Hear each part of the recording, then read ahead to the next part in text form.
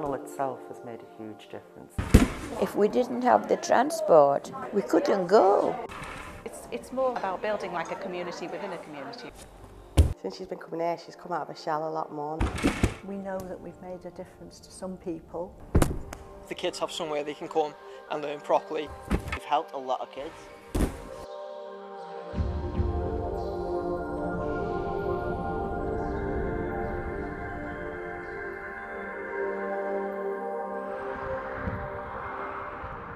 Ellesmere Port and Neston are two separate areas. They used to come under the same local authority.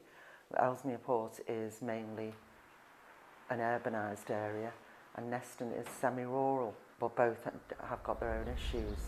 There was very, very little voluntary and community sector activity in either area. I think that there were lots of people who'd identified that there was a need for greater community involvement, that there was a need for setting up some organisations which would help support the community. I think it would have taken a lot longer than it did, and I think it would have been a lot less joined up than it is. I think that there's lots of organisations that were funded through Creche who link very well with each other. PNAFCO's got a network, community and voluntary sector network, and got lots of people who come to that. The priorities were set by lots and lots of consultation. There was consultation done with the panel members, there was consultation done with the local authority, with the PCT, with voluntary and community organisations. And there was no surprises really in what the priorities were, apart from it was decided that as Neston had historically had such low levels of support, that Neston would be a specific priority on its own.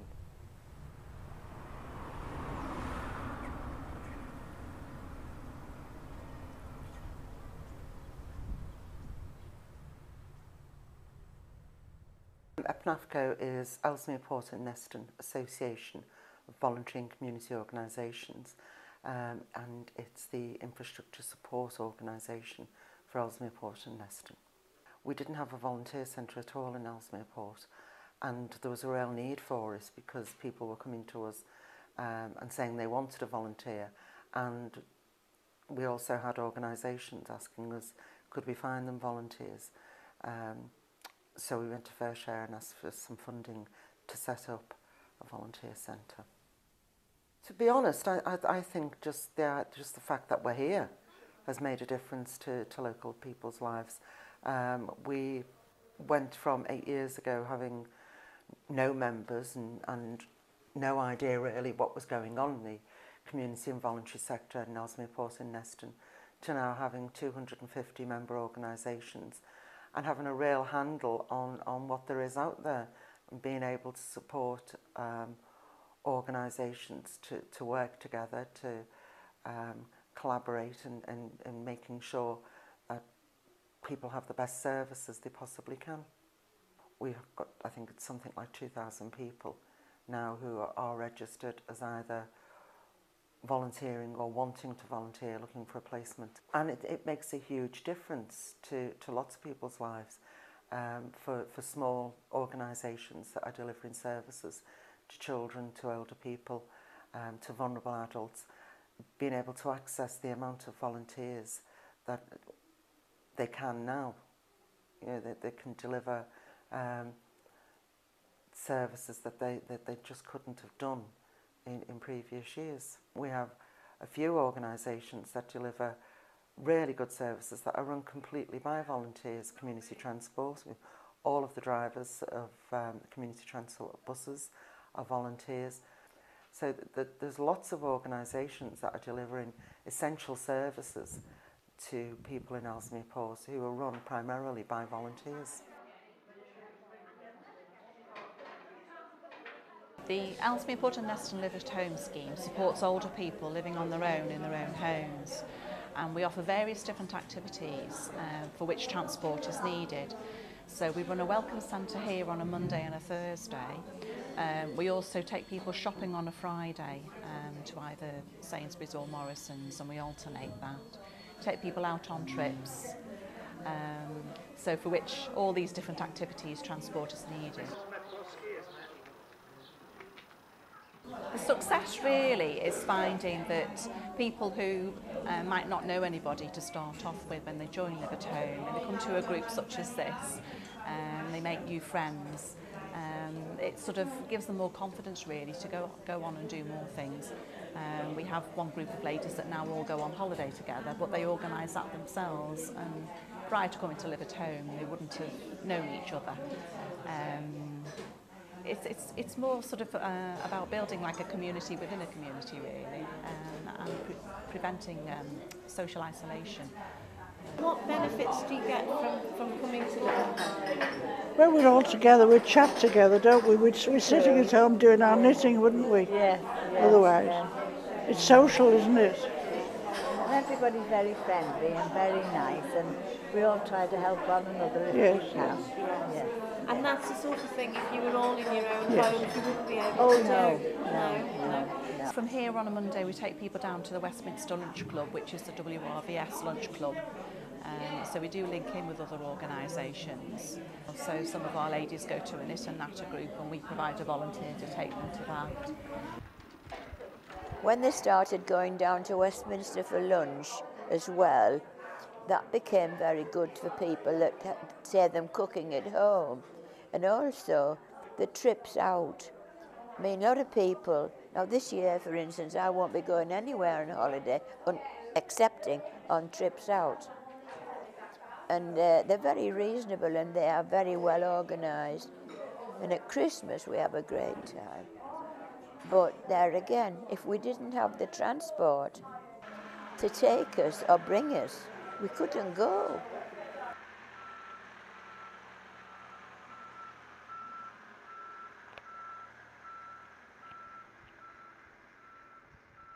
We are mainly a drop-in creche, so we work on a first-come, first-served basis.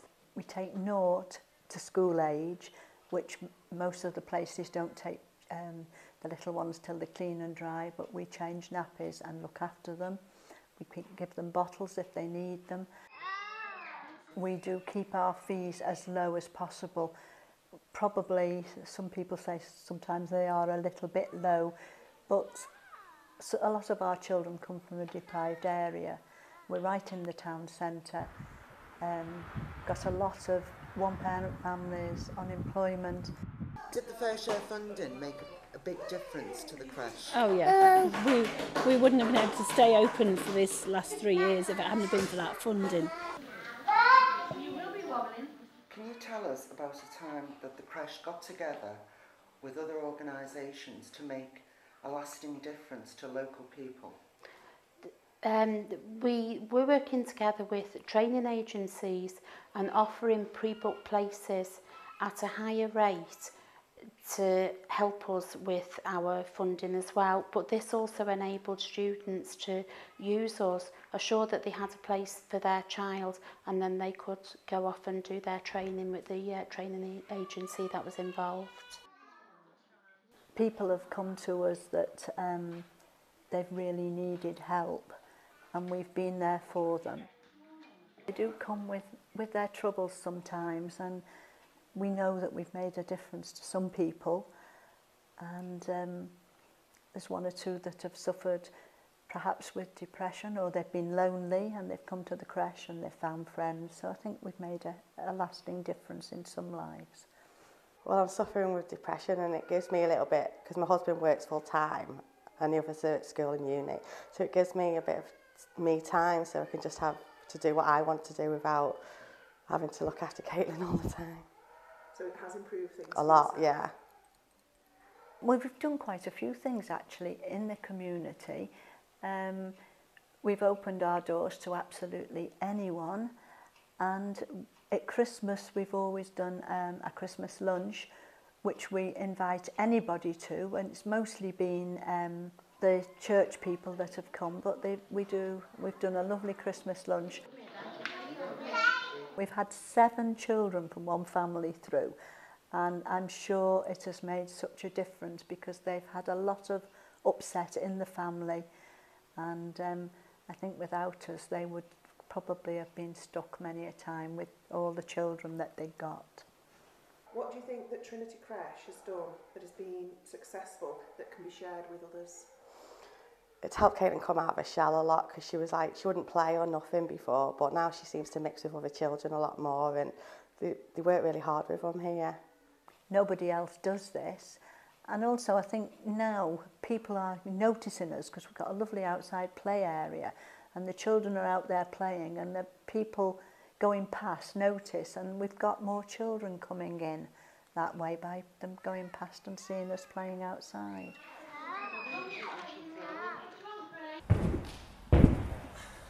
We were looking for funding, and we spoke to EPNA VCO, who suggested that Fair Share was an opportunity to tap into some of the lottery funding that needs spreading out throughout the country.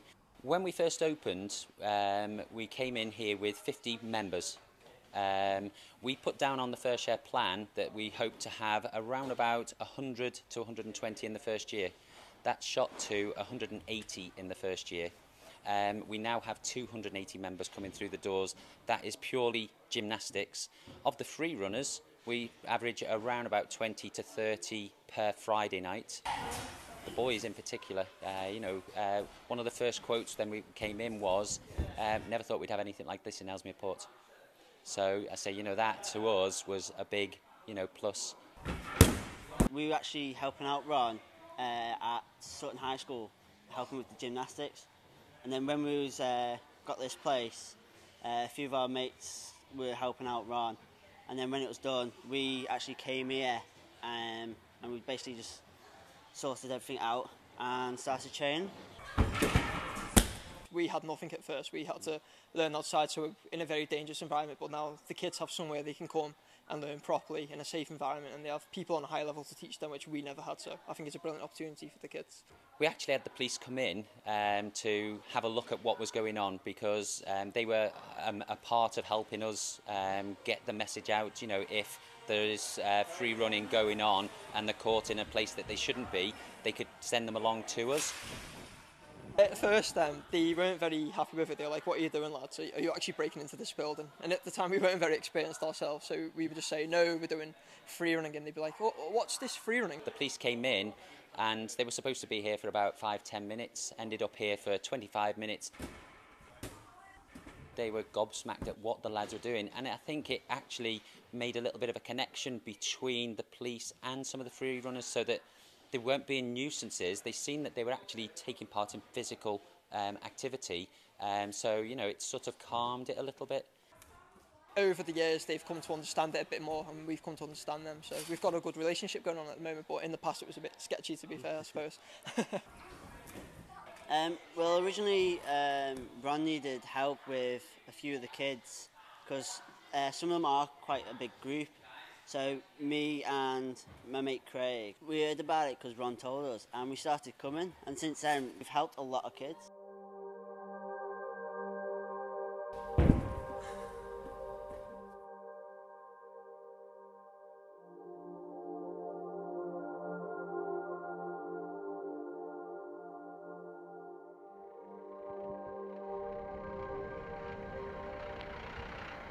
St Vincent de Paul Society in Ellesmere Port is a volunteer-run project which was awarded a grant from the Fair Share Trust to pay for their van. Members of the public donate furniture and white electrical goods which are collected from the donors' houses and are taken to the depot where they are cleaned up and repaired. About half the items are sent to the two St Vincent de Paul shops to be sold at a reasonable cost, about £50 for a double bed or £30 for a wardrobe. The rest of the items are given to people who have very little to help them set up in a new home. This includes people moving out of the hostel for the homeless. I assist clients here move into more suitable accommodation. With this, we encourage them to look at sourcing their own furniture and white goods, etc. St Vincent Paul assists us with that because they're a charity that helps that need, because there's difficulties with Department of Work and Pension funding. The difference it makes is they have created a stability and an easy access for people in Ellesmere Port to access furniture that would be unaffordable if they had to go mainstream. There's numerous clients that we've supported that have been using St Vincent de Paul. One client was refused a community care grant that would mean he would be asked to live in an unfurnished flat. With this, St Vincent de Paul assisted him, and he's now been able to continue his accommodation and settle into the community. What difference do you think has been made by the St Vincent de Paul project in the area? The difference is quite outstanding. If they weren't here, then we would have a backlog of homelessness cases. The move on process would be more lengthy, and we wouldn't be able to support any other people because of the backlog.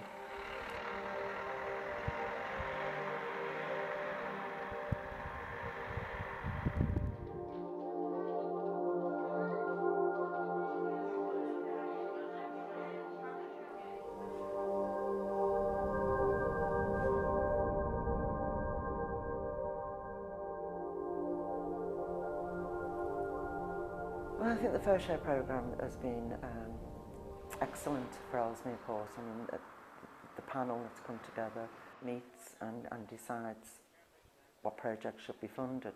That's only part of it, because if a project comes to Fair Share and it's not funded, then they're directed somewhere else. So anybody that comes really will end up getting some sort of help and support. It means that there are lots of people who are aware of what's going on in Ellesmere Port, so it's easier to link organisations together to make sure that resources are being shared. You know, it's made a huge difference. The panel itself has made a huge difference, as well as the money. The money's been fantastic for Ellesmere Port, but actually having to sit down and work out what we need, who's the best person to do it, who they can link in with to make sure it gets delivered in the best possible way. That's been a real opportunity to be able to take things forward for Ellesmere Port.